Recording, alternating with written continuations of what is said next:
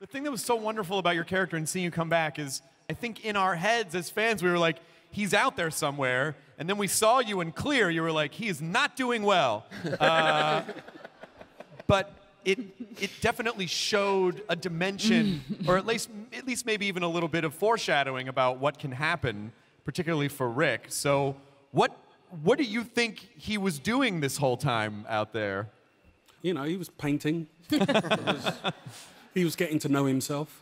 I think he was, well, we may find out this season what Morgan's been doing with himself.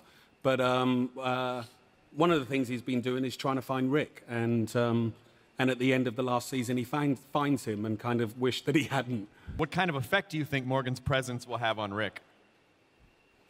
Oh, I don't know, to be honest. I think Morgan and Rick have a particular kind of man love that kind of goes on.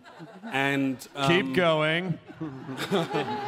I think the fact that Morgan has gone to find Rick, I think I've said it before, but it's one of the things that's most important is Rick is the last person left on the planet that knows Morgan. Everybody else who Morgan knows is gone. And the only person left that Morgan knows is Rick, and that's why he goes to find him. And I think Morgan's aware of the effect that Rick has had on him.